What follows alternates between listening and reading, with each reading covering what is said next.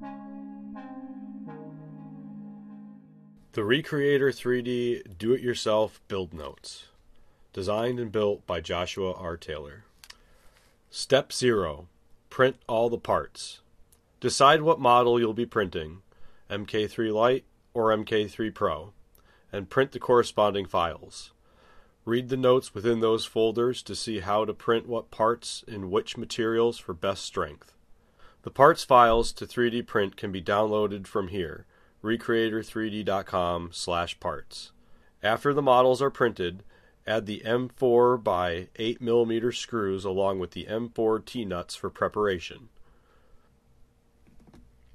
Step 1. Power on the unit. Check the power's voltage setting for your country's power needs. Power on the XViCO X3 to make sure that the unit powers on and the LCD turns on. Step 2. Open the base. On the base section of the X3S, turn the unit upside down and remove the 4 screws holding down the base cover using a Phillips screwdriver. Step 3. Disconnect the heater's beds wires. Cut the zip tie connecting the wires to the power supply. Detach the thermo wire. It's white.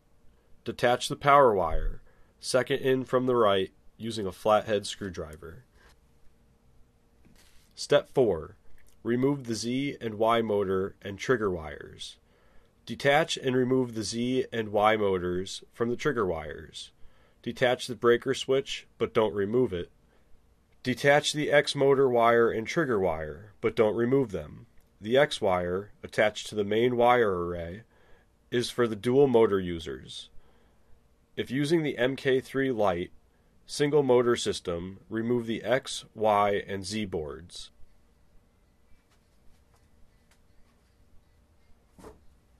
If using the MK3 Pro dual motors, remove all the stepper driver boards and use the X and Y stepper driver boards and swap them over to the E0 and E1. The extruder and the X wires will be plugged into E0 and E1. Zip tie remaining wires to the power supply where you cut them off from initially. Reattach the back cover with the 4 screws using a Phillips screwdriver. Step 5.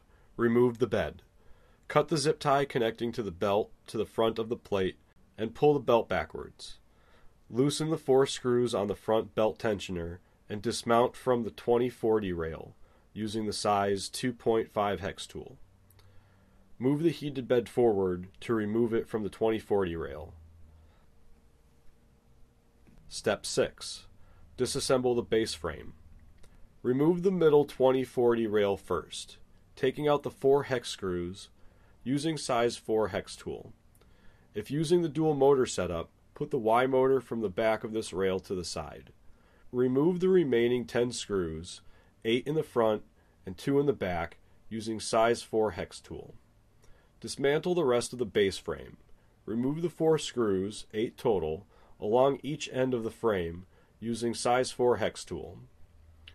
The 2 smaller 2020 rails will be used on the base. Mount the 2020 rails to the base using 4 screws taken out from the above steps.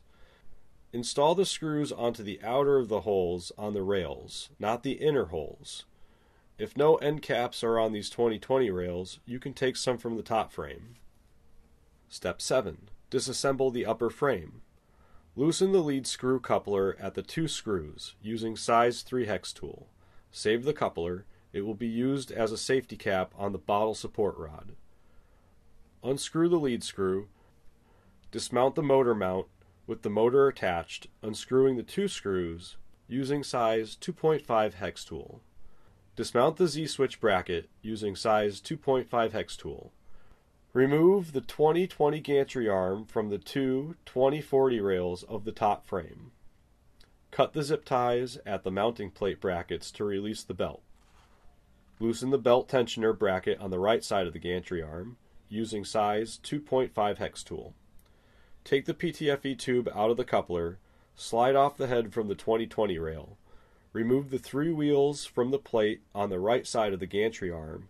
Save the screws and nuts. They'll be used to connect the bottle cutter to the base frame. If using the single motor setup, Remove the extruder gear motor. Unscrew the 3 hex screws, holding down the cover, using the size 2.5 hex tool.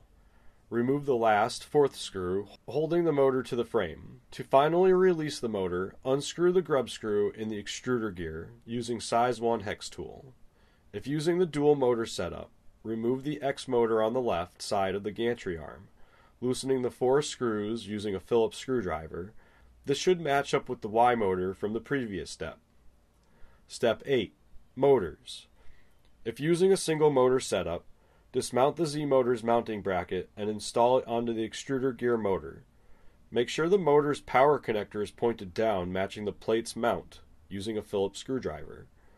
If using the dual motor setup, match the 2 twin matching motors together and install them into the Recreator Part 5B spool holder Pro dual motor. Mount with the 4 M3 by 12 hex screws per motor using size 2 hex tool. Step 9. Dismantle the extruder head. Unscrew and remove the 2 screws holding the shroud using size 2.5 hex tool. Unscrew and remove both fans from the shroud using a Phillips screwdriver. Unscrew and remove the 2 screws connecting the heatsink to the plate. Be mindful of the washers for reinstallation using a size 2.5 hex tool. Unscrew and remove the PTFE coupler connector using a wrench and/or pliers. Unscrew and remove the M2 screw holding the heat block to the heatsink using a Phillips screwdriver. Unscrew and remove the small grub set screw holding the heat brake from the heatsink using a wrench and/or pair of pliers. Be mindful and very careful with the heat block and the thermistor heater wires. These are delicate wires. The following work can be done with the wires still attached if you trust your skills. They can also be taken off and put back on after the following work. Be advised and do what is best for yourself.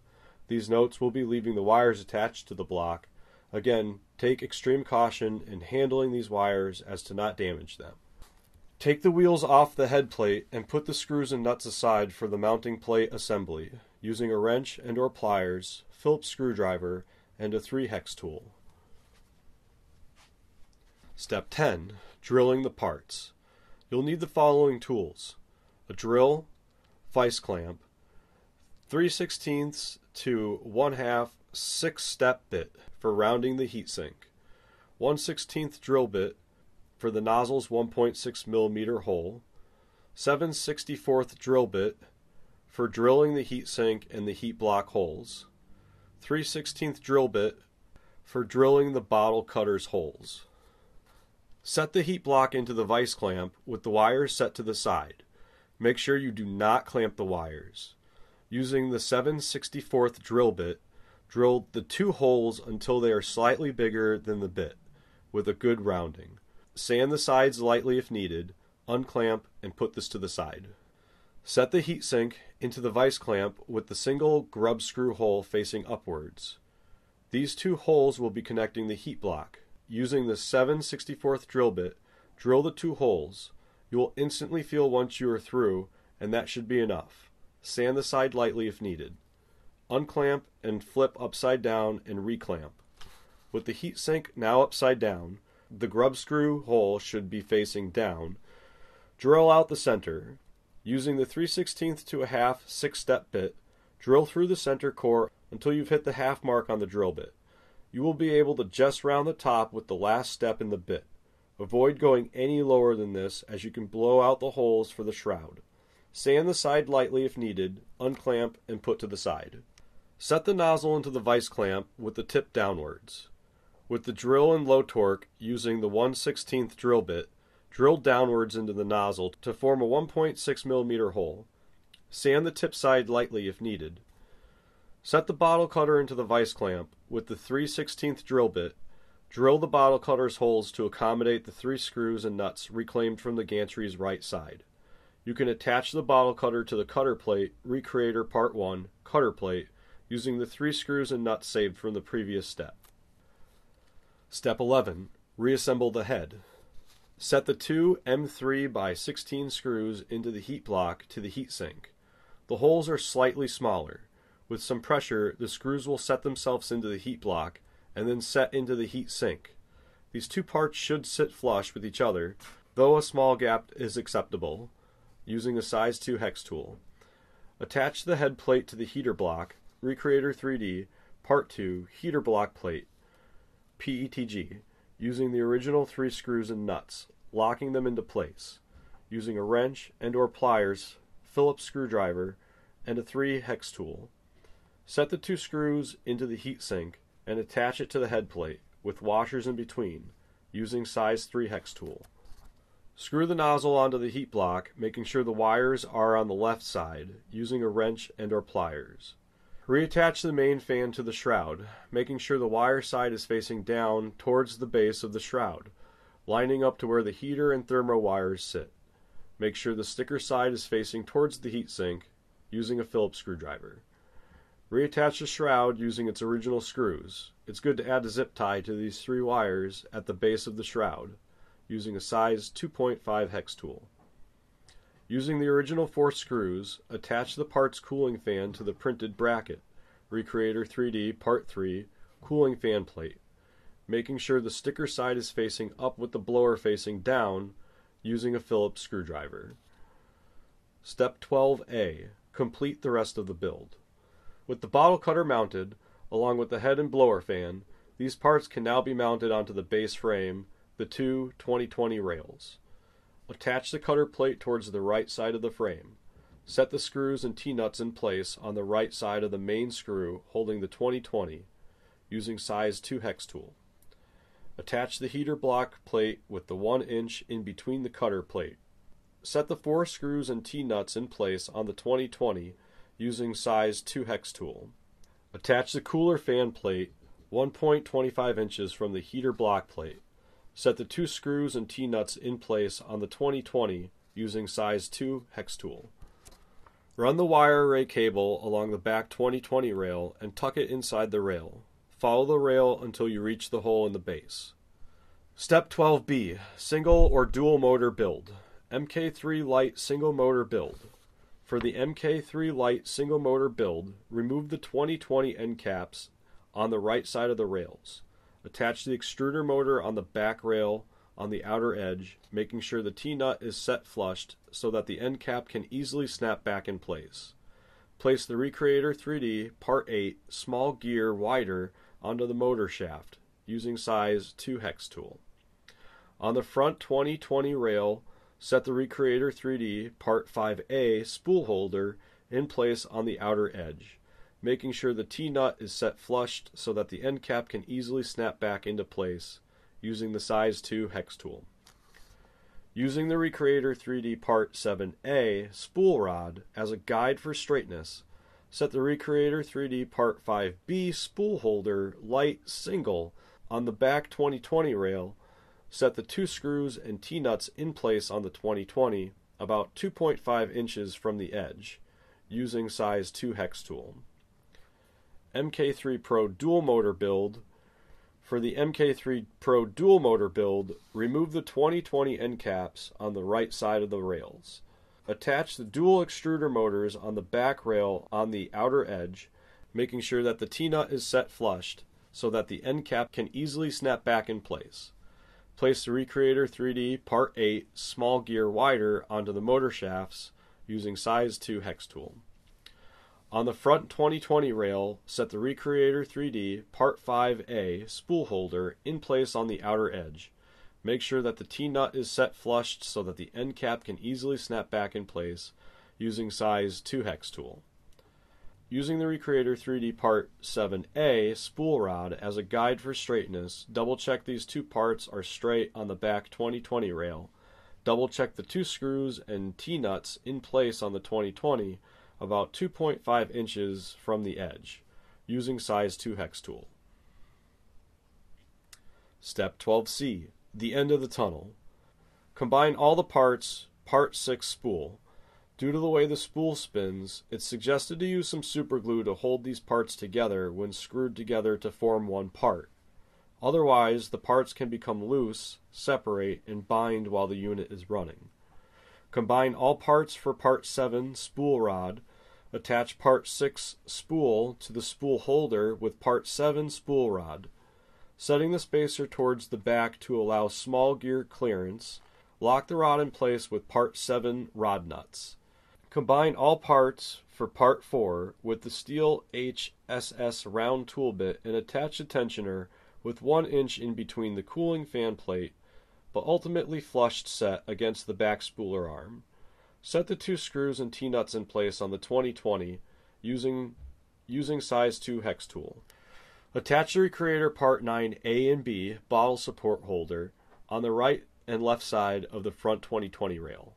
Right side in between the cutter plate and heater block plate, left side set along the spool holder. Set the 2 screws and T-nuts in place on the 2020 using size 2 hex tool. Attach the rail Recreator part 12 handle on the back of the back 2020 rail. Set the 2 screws and T-nuts in place on the 2020 using size 2 hex tool.